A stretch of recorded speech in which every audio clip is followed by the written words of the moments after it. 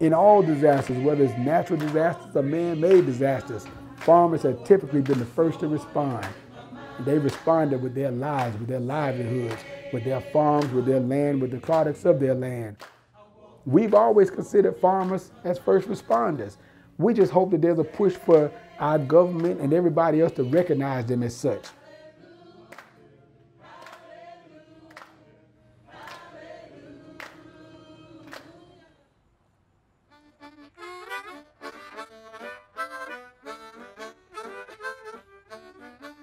The Federation of Southern Cooperatives is a cooperative association of black farmers, landowners, and cooperatives all around the South.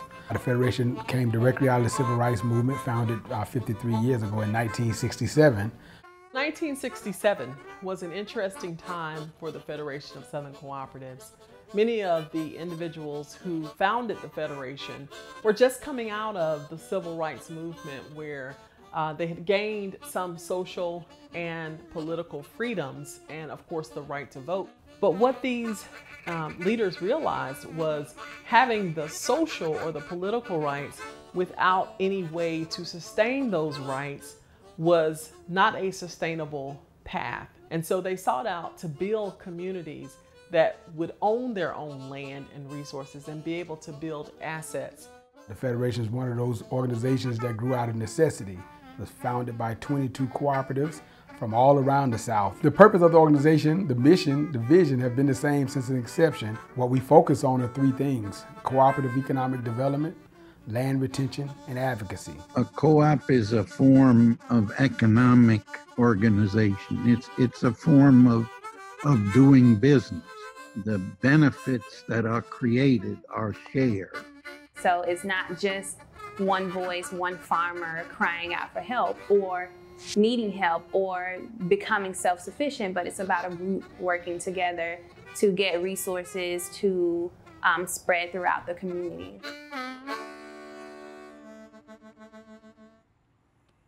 Black farmers and landowners have faced a well-documented history of systemic racism at the hands of the United States Department of Agriculture. I think the role of community-based organizations like the Federation is to hold them accountable and ensure that they have a level playing field that represents a diverse and equitable food system. Our journey for social justice has always included protest, and it allows us to bring a social consciousness to America.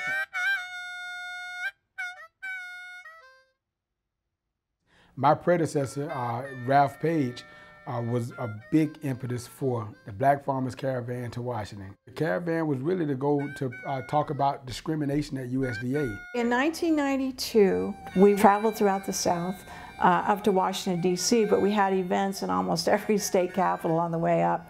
When we got to Washington, we first were demonstrating on the steps of the Capitol. I gave Leo $50 and I said, go drive 30, 40 miles outside of Washington in any direction you want and find a pig, because when we demonstrate there, I think we should have something that symbolizes that we are farmers and we are here in Washington. We actually marched from the Capitol down to USDA, and they had armed guards because they thought we were going to break into their building with our pig.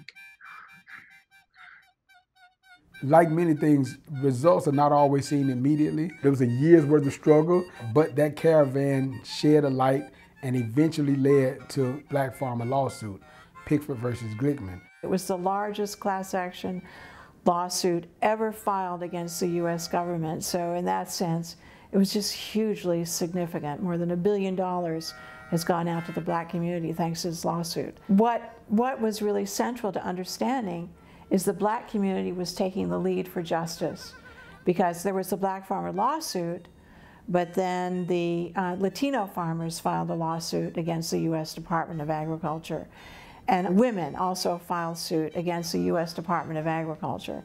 So the Black community took the lead in this, which It's true, really, in most of the justice movements in the United States, is that the Black community takes the lead and other people follow. Black farmers, they've been going through a lot in this country, and there have been various movements to address that. I'm optimistic that things are starting to change, and especially with the latest movement, with this Black Lives Matter movement. I am very inspired by the Black Lives Matter protest. I commend the Black Lives movement for leading the change they wanted to see. For the first time, I think in my lifetime, I've seen a real outpouring of support for Black farmers and organizations that rally behind Black farmers and landowners. It's unfortunate that we are still fighting some of the same battles and some of the challenges that they dealt with during the Civil Rights Movement. But I am so grateful to the work of our civil rights heroes, John Lewis and C.T. Vivian, for just laying the blueprint and really showing us how to make demands and get what you want accomplished. These folks were part of the civil rights movement. These folks were part of the Black cooperative movement, the land movement. These folks were honorees of the Federation. Reverend C.T. Vivian, the late great John Lewis, Joseph Lowry.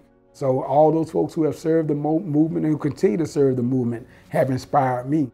Looking to the future, I think we want to continue to provide services and assistance to our members and their cooperatives. We want to continue to advocate for rural public policy changes and other public policy changes that will help our members. And we want to continue to find resources, both from the government and from supportive individuals, that will help us go forward. Before the Federation started to focus on federal legislation, we were leading state efforts to create state laws to protect heirs property owners from what basically amounted to legal thievery. The Uniform Partition of Heirs Property Act was drafted as an answer to decelerate some of that land loss. And we worked with several organizations to write that legislation and to propose that legislation, and it has now been passed in 17 states.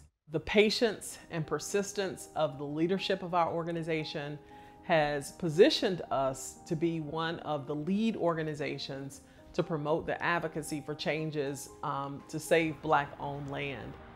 In 1910, there were 218,000 Black farmers who owned roughly 15 million acres of land. But before the turn of the century, according to the 1992 census, there were only 18,000 Black farmers on a little bit over 2 million acres of land. A lot of young people are just not aware that this is something that is affecting Black landowners. So it's really important for us to reconnect. This is the stage that you want to harvest tomatoes. Even if we aren't heirs to land, just being able to raise awareness and make sure that the message is amplified that Black landowners are valuable and the land is valuable. Land is the basis of all wealth.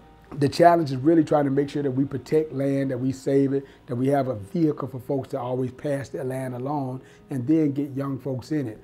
How do we really make sure there's true equity? And for us as a federation, our focus has always been on cooperatives. And cooperatives is about ownership.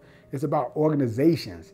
And it's about infrastructure. And those are the cornerstones of equity.